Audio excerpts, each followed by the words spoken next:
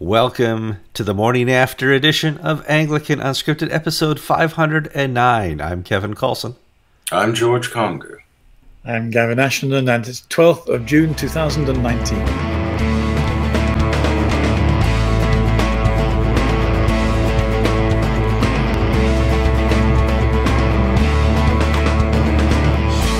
People, before we get started, as you probably know by now, you have a responsibility, and that's to like, share, comment, subscribe, do all those wonderful things to get the news that Anglican Unscripted is here to stay out to your friends, family, and clergy. And we're here to stay. I mean, 500 episodes, we've proven we're here to stay. We're not proving we're good, entertaining, anything like that, but we're here to stay. I have survived a long week. My son has graduated high school. Yay, going to college. My daughter got married. Oh, I had a birthday. Oh, boy. And so this is going to be as casual as it gets because I've been out of the news for a whole 10 days. And so I'm going to rely heavily on Georgia and Gavin's might, memory, and that they've been in the news for, if they haven't been newsmakers, they've been losing news participants and listeners for the last 10 days. I still got a champagne headache. It's what it is. So let's move on, guys. In the news, I see lots of stuff going around that the Church of England feels it's an entity worth listening to, but they don't believe their message. And I thought that we could talk kind of in regards to that and other issues. What do you see going on? Why is that news? I think that's been true for about 500 years, but I digress. What's happened this week, Gavin? Well, the Church of England is embarrassed to be white. They're embarrassed to be Christian. They're embarrassed to have a theology at all. Help us out, Gavin. Well, I think we're still in shock a little at the Church of England's response to the propaganda campaign of the transgenderists, the mermaids. Mm-hmm. Another vicar, I'm afraid I don't have his name, but he passed me by on Twitter. A brave man wrote to his local council making the same point as John Parker. I'm a school governor and I'm outraged by being closed down and by the propaganda of transgenderism for children. This is terrible. I can't be silent. So now we have two vicars out of 11,000 who have raised their heads above the parapet, and of course to no great avail. And what we've seen is that the Church of England, institutionally, led by Welby and his famous introduction to the booklet on transgenderism for schools, is buying wholesale into the secular agenda to the great damage of our children. Now, one of the issues that we're facing, I think, is whether or not a church is willing to fight as a matter of principle, or whether it's more concerned, I suppose, about what it would call relational integrity. And I had a bit of a surprise because I've been putting my toes in the waters outside Anglicanism to see what would happen. So just over the last 48 hours, I'm in Brighton. Is that why you're not wearing a collar? Yeah, what's going on here? I'm not thinking Roman Catholic, obviously Pentecostal or something. I didn't want to fight my Pentecostal house church. We call them house churches here. I don't know what we call them in America, if it's the same. But anyway, charismatic churches. And they're just lovely people. I've known them for a long time. I respect them hugely.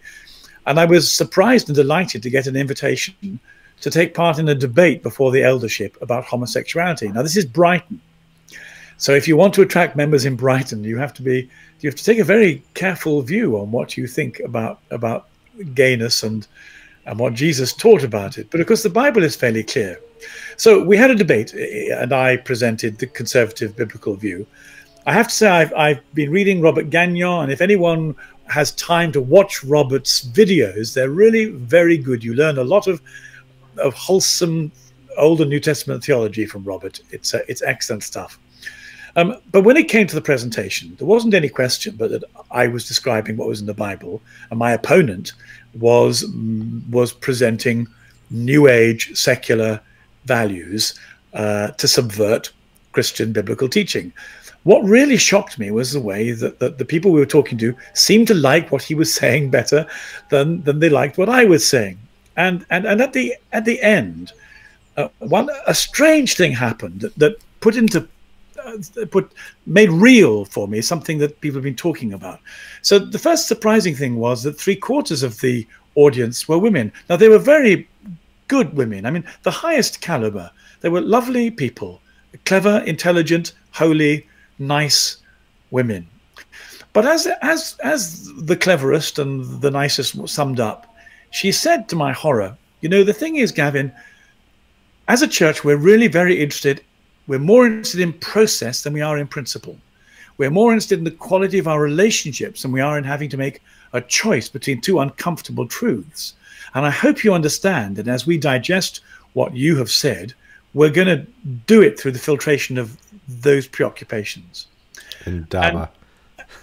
Well, kind of. Now, some time ago, people said, you know, if you find, so one has to be so difficult not to be genderist and prejudiced. And you know, the trouble with men is men can be very dry and over cerebral and over principled and aggressive. Of course they can, but here there was a different context, and I was so surprised in a Pentecostal charismatic context where biblical truth really ought to be taken for granted. To find that, I was fighting my way through a snowstorm of still secular psychological feminism, and I thought, gosh, no wonder it's so bad in the Church of England if it's reached here like this.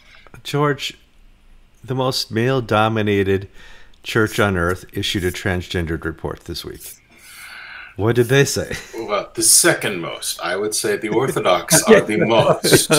Okay, you win. Collectively, the Orthodox, especially the fellows on Mount Athos. I think they've got that They do have that covered. too. The Roman Catholic Church issued a study document essentially rejecting gender theory, the whole transgenderism, as being both spiritually, biblically, psychologically, and scientifically fraudulent. It was written in sort of church speak, anodyne, but it was really hard-hitting statements that, look, the sorts of things that John Parker in Essex and this other priest that Gavin mentioned in the north of England are fighting against, Jules Gomez is fighting against, Roger Scruton, John Peterson. This is not congruent with Christian doctrine and teaching. So the Roman Catholic Church is, now we always sort of assumed that they would say this, but they've actually addressed this and issue head on. So kudos to the Catholic Church for taking an important stand. Now the difference between taking a stand and following up on it, there will be Catholics. There are always going to be crazy nuns with us. We have a few Episcopal crazy nuns, Kevin and I know well. There'll always be those who do not conform to the magisterium's teaching. But at least we've got one of the major actors in the intellectual world taking a firm stand.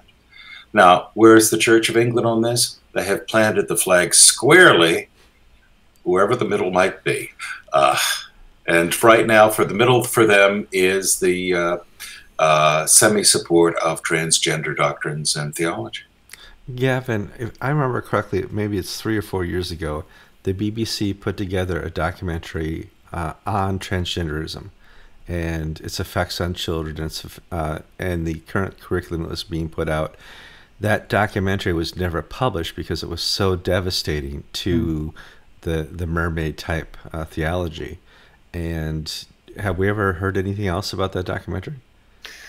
No, I mean it's entirely the opposite. There are a few signs of organizations fighting back, like the Boy Scouts, but they're few and far between. Only in the UK, though, not in the United States. Yeah, not in the US. Right. Okay. So no. I think the real dividing line at the moment is this business about whether the church is going to speak prophetically to culture and say, we have been given revelation by God, and you know, you can benefit in this if you listen and repent, but otherwise you're going to be in trouble. But the problem is the voice of the Church of England seems, as I hear it, seems consistent the other way. I was following up some very complimentary stuff about a new Bishop of Lancaster, who is a very clever woman called Dr. Jill Duff. She's in her early 50s. She's got a PhD from Oxford in chemistry. And she's been on YouTube and on television recently. So I thought I hadn't heard of her. I guess I've been out of things too long in that area. So I listened, and she's certainly very competent and a very nice woman. But one of the things she was saying to the people who were listening to her was, we live in great times. There's been a sea change in culture. The culture we live in now is ready to listen to Christianity, and we're here ready to speak to it. So don't despair, it's getting better all the time. Now, she cited as an example, I think, two or three television programs which had looked at Christian ideas or Christian themes, of which one was about her, which is nice. But I thought this was so far away from the world that I'm seeing and the issues that we're dealing with, that I was really surprised. I mean, I'm seriously taken aback by it. I think it might be because I've heard such good news repeated down the line. It might be just wishful thinking, but it doesn't seem to me to take into consideration the very serious struggles for free speech, free thought, and the real antipathy to biblical values that our sexualized culture is exhibiting. Well, we have a cake maker who's just been sued for a third time here in Colorado because he's a Christian and he has values and morals that won't let him sell cakes that have messages that he doesn't believe in. And we have the Newsweek, a liberal rag here in America, admitting that the most persecuted religion in the world is Christianity. I don't see how Miss Duff gets her information other than something she writes for herself. Where does this come from? Well, I don't know. I mean, George suggested in an earlier conversation that she was saying what a chief executive of a failing company would say if it was trying to stop its shareholders foreclosing on it. Everything is absolutely fine, just gives a bit more time, it's going in the right direction. See, I don't know Gerald Duff. I know her reputation. And I'm just coming to this discussion slightly different perspective. After having spent 20 years writing up bishops' addresses to the diocesan synods, I have seen bishops able to show how wonderful life is. Even though attendance has fallen by 25%, we're bankrupt, we're being sued, the archdeacon has been arrested for pedophilia. Bishops had a wonderful ability to put a nice gloss or shine on failure. So maybe I'm just a little jaundiced, but I'm not particularly perturbed by somebody trying to paint a rosy picture in a dismal situation. The question is, does she really believe it? And what is she going to do about this belief? It may too be an example of T.S. Eliot's great phrase, humankind cannot bear very much reality. I was surprised last night at in the company of people I really admire and like, at the speed with which they began to seem willing to shoot the messenger rather than listen to the message. I mean, one of the things that I was saying is, if you accept the arguments in favor of same-sex marriage and the integrity of same-sex relationships, which are essentially, I was born this way, I can't help it, I'm a victim of who I am, don't deprive me of love, I feel love and attraction and I want to express it romantically and sexually, there's nothing to stop you moving that through into incest or pedophilia.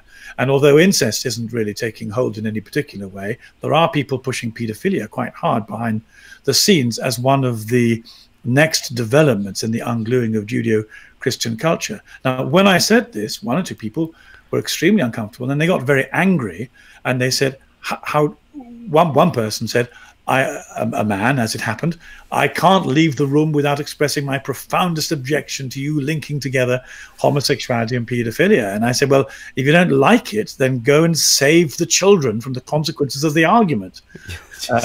And but don't shoot me for telling you about it. I think that the problem is we are in very difficult times, and the consequences of accepting Christian values in the face of a culture which doesn't like us doing it and is angry with us and will punish us for doing it, they will require courage and integrity from people who want to follow Jesus. In the end, I found myself saying to some of these people, listen, Buddhists have no problem with this stuff. If you don't like the Christian message, be a Buddhist and relax. But don't try and change the Christian message to accommodate your wanting to be at peace with a society that's promoting very different values. If I may take up a point that Gavin just mentioned, as I've mentioned in the past, in my misspent youth, long time ago, in college I studied Persian. That was my minor, as they would say in America. And I knew a great deal about Shia Islam. Transgenderism is not a big issue in Shia Islam. There's an organization called MEMRI, MEMRI, Middle East Monitoring and Reporting Institute. They translate Arab and Persian and Urdu language articles into English. And there have been a number of fatwas, or authoritative statements, coming out of Iran where they've actually been discussing the whole transgenderism issue, and they say it is good for a woman to want to be a man. Because if a woman wants to be a man, she's aspiring to be a better thing. And we should allow her to do this. How are they getting away with that? Because the Muslim worldview, women are sinks of sin and temptation, and a woman who wishes to, it follows logically from covering up a woman's face and her hair to covering up her sexuality by transforming it either into asexuality or into maleness. And sometimes in the West we assume that the world as a whole assumes that our Christian background or natural law teachings are universally held truths and propositions. They're not. So the arguments that we're having, a little Anglican thing, there's a little flap in the Church of South India. In India, there have always been a caste, a group of people, hijra, men that dress as women. They're kicked out of their families.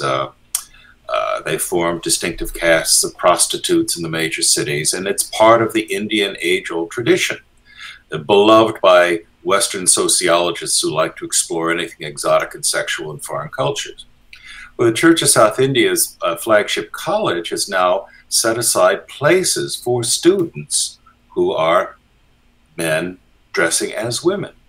And the church in South India is now patting itself on the back, saying, aren't we being progressive and Christian in, well, the arguments are we're helping these poor people escape persecution, but we're celebrating who they truly are. And this idea of who they truly are as a Christian is, I think, where Gavin and Kevin, I know we're all coming down on, saying, no, that's not who you truly are. This whole transgenderism is trying to change whom God made you into whatever society or your current worldview tells you are. And so we're back. Sorry, Kevin. Well, that's the big thing here. You know, Gavin's saying that, you know, the Bible speaks against it. Well, it's not just the Bible. It's science, it's medicine, it's anthropology, it's history, it's tradition, it's reason, it's logic. It's everything we know as a human society speaks against transgenderism and speaks against homosexual relationships. It's not just scripture. Well, Kevin, I do want to pick up this point, because here's one of the difficulties that I guess the three of us have coming from a certain generation. Johns Hopkins University just put out a study saying there is there's no evidence from biology that homosexuality orientation is innate. Correct. All of the evidence that they have been able to uncover, and Johns Hopkins is one of the premier medical schools, research facilities in the United States. It's not innate, it's learned behavior. They were the first center to offer sex change operations. Yeah. And now they no longer do it so we have, if you will, that fact set. And then I happened to be flipping through the TV the other night, and I came across Bill Maher, who's a comedian, and he's very, very liberal, but I enjoy watching him. He has a very sharp mind. And he happened to be talking about politics, and he was talking about Hillary Clinton, and he mentioned, oh yes, it's quite obvious that she's far more guilty of obstructing justice than Donald Trump ever was. But then, facts don't matter. And the gist of his argument is that at the end of the day, we no longer live in a world where science matters, where facts matter, where logical argument matters. So Jill Duff can propose a worldview that everything is hunky-dory and rosy and it's just lovely, and damn the facts, because they don't matter. I think that's so important. We're back to my my chairs and hosts last night saying we want good process, good relationships rather than principle. There was one very interesting moment when a few people said, we don't want any talk of gays being healed, praying out the gay. Let people be who they are and who they've been made to be. And I said, well, you know Peter Tatchell, right? I mean, Peter Tatchell's one of my heroes, actually. I think he's a man of immense moral courage and caliber. I don't agree with of course, with his spearheading gay rights, but one of the things that Peter Tatchell has said is gays can change. And this happened because his greatest friend, as part of the gay community, suddenly met a woman aged 35. He fell in love with her, married her, had children, and has never looked back and is immensely happy. And Peter Tatchell, who is an honest man, says, well, if this can happen to somebody I know really, really well, then it's not as fixed as some of our people have been saying. So well, it's only an anecdote. When I said this story, people were profoundly uncomfortable with it because it was a fact that they didn't want to take on board if it required them to make what you might call a binary choice of principle. And so that's the issue. We live in a culture which is now feelings-based, frightened of facts, and is very anxious to promote, by almost any means, artificial or not, cozy, nice relationships. And when Christianity falls into a religion of the nice, it ceases to be what Jesus made it. And this is not new. Living in a world defined by myth is how the communist world survived for almost 100 years. It's why Hitler was so inordinately popular. People are so possessed by what they wish things to be that they will buy into a myth that has no basis in real life, and they prefer that to the reality. And the strength and the problem of Christianity, it is not a myth, it's reality. It's the ultimate reality, and people throughout history have been fighting against that reality. You could go back and take it from opposite corners, where there was a long tradition among some Southern theologians in the United States and in South Africa that black people, because they're descendants of the ill-favored son of Noah, therefore must be hewers of wood and carriers of water for whites and Asians. And this mythology of racial superiority, mythology of cultural superiority, is so, it's what empowers people to get out of the trenches and charge the enemy. And it applies to us too. One of the things I'm more and more struck by as I go on being a Christian is the way uncomfortable elements of my own personal reality get exposed to me by the Holy Spirit through Jesus and require me to make another one of a constant series of choices of surrender when I'm presented with something I don't want to know about and I'd rather not see. In other words, we're not just telling other people that they need to make difficult choices.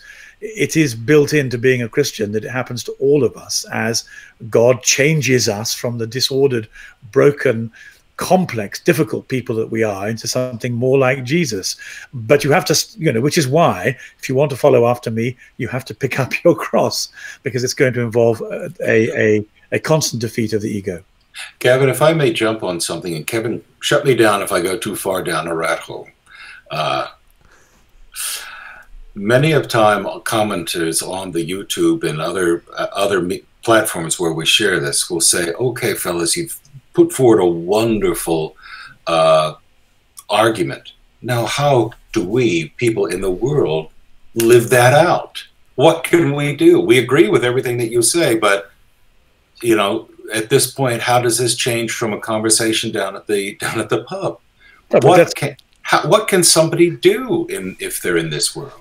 We read the Bible and we say our prayers and we make ourselves accountable to one another, and by these means we enter into more deeply into the process that the Holy Spirit brings. I've just spent only 48 hours in a monastery, but I'm always profoundly struck at the quality of the monks. Now, I say all these monks do, and what these monks do is they say their prayers and they listen to the Bible and they offer God their egos, and they are workshops of transformation. They have something about them that is undoubtedly more more profound. Now, of course, what this is doing is buying into what used to be called the medieval Catholic view of the superiority of the pious. But I have to say, when I see people who have given over their lives and their time and their energies and their will to saying their prayers and immersing themselves in scripture and humility, it produces a different kind of person. I'm very impressed. And one of the most terrible things that we did in England was to destroy the monasteries and the houses of prayer and the capacity of people to give themselves to this transformation process. I got to jump back at you, Gavin, because this ties in. In our parish, we've been, in our adult education, we've been working through Dietrich Bonhoeffer's Life Together, the time of his community in Finkenwald, the underground seminary. And in the 1930s in Nazi Germany, when the Christianity, real Christianity, was in all intents made criminal. And what Bonhoeffer insisted on was starting the morning and ending the day with prayer, then contemplation of scripture. Yeah. And the students were quite chuffed about this because, you know, we want to take a Christian stand against Nazism. And the leaders who had sent these young men to be prepared to be pastors were saying, look, we want you to turn out fiery orators who can beat the Nazis at their own game. And Bonhoeffer's response is that you miss the whole point of Christianity. We're not agitators. We're not orators. We're Bible people. And that Bible form, and if we don't form ourselves in the morning and at night in his context, and so it's not something that we lost with the monastics, but we see it glimpses here and there in Christian community and fellowship in the world today. Cranmer, if I may just quickly say so, the one you don't often know that one of the things Cranmer intended was following the death of the monasteries. He wanted the Book of Common Prayer to be the backbone of a new lay monastic movement, so that the people of the parish around their priest would greet the morning and greet the evening with prayer and with this great diet of scripture. My goodness, if you follow the Book of Common Prayer's lectionary, you go through the Book of Psalms with an astonishing regularity. Real, serious, undiluted Anglicanism, as Cranmer conceived it, was as close to the monastic rhythm of formation under the Word of God and giving time to the Holy Spirit in prayer as you could want to be outside a monastery. I'm not suggesting people need to become monks, but I'm suggesting that they give us an example that helps us pursue the process of transformation that lies at the heart of being a Christian. And I think that's kind of the important thing. We have to take the step back and look at the big picture. The small picture is always wrong. The big picture is not to take a gay person and make them straight, or take a transgendered and make them binary. It's to take the lost and make them saved. And let the Holy Spirit do all the rest. Let the Holy Spirit be the enlightener. Let the Holy Spirit be the convictor of sin. And we always lose ourselves in that process because we know the rules. And how does that work? Through worship, through prayer, through study, through being there for your friends and with your friends. Back to Jill Duff's comments. Right now, people are in prison in China because they're Christian. They're memorizing scripture because they have no access to Bibles anymore. China's so bad that they're putting Muslims in concentration camps. It's not just taking down the Christians. There is persecution going on around the world, and we need to stop being blinders to what we don't want to see. That's the big picture stuff. And let's get back in the weeds again. And Hong Kong is about to fall. Yeah, absolutely. Where Hong Kong China does not have a working justice system. Doesn't have it. You know, it's entirely political. The state can press any charge against you at once, and you will be found guilty. Hong Kong had a separate legal system.